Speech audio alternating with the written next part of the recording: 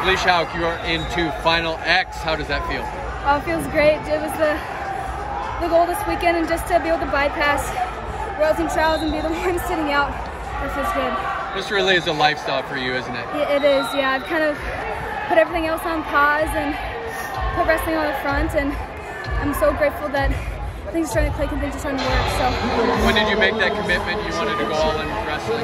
Last summer, after I lost Final X, I kind of had to sit myself down and be like, okay, like what are we going to do? Are we going to stop or are we going to go all in? And it was one or the other. It couldn't be the life of distractions and choosing other things and prioritizing other things. And so really last summer I cut off a lot of people and a lot of things out of love, of course, but they understood and it allowed me to be where I am today, and I'm grateful for that. So. You're 23 nationals as well in Spokane.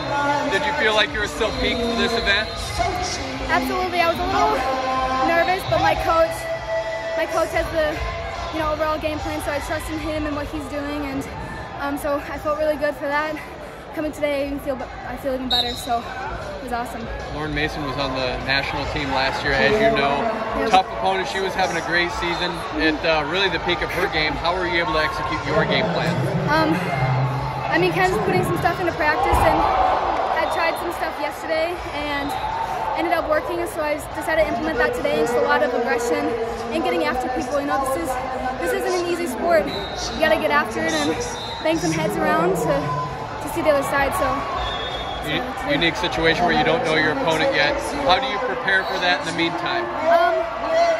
I mean, I think just keep doing what I'm doing on a daily basis. When I train, I don't train for one person, I train for them all, so going forward with that. Congrats.